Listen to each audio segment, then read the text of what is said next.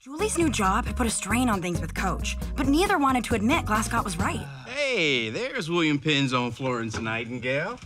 Thanks a lot for the flu shot, Julie. Oh, thank you for giving me this job. Well, I gotta admit, I was wrong about you working with Rick. Seems like it's going great, huh? Couldn't be better. So lean, so proteiny. Can you please just eat the bison already? No one here wants to hear your preamble.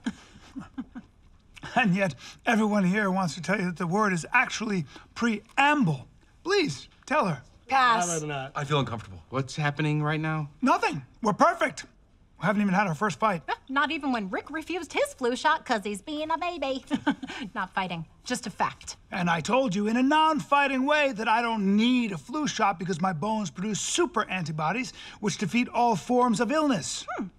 And I'm not fighting when I say this, but we all know that when Rick is scared, he says crazy things that go against science and reason. I think I speak for everyone when I say, uh-oh. Not fighting, but maybe you could tell Lady to stop busting my balls, since it's bad enough her mother Carol does it, right?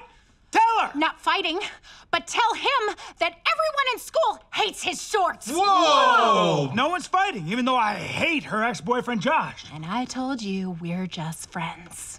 Well, find another friend to play tennis with. It's not okay. Tell her it's just not okay. No one answer. Everyone just go. I'm sorry. We'll work on it so we don't put the faculty in the middle. Agreed. Both to this and the fact that Josh sucks. My office now.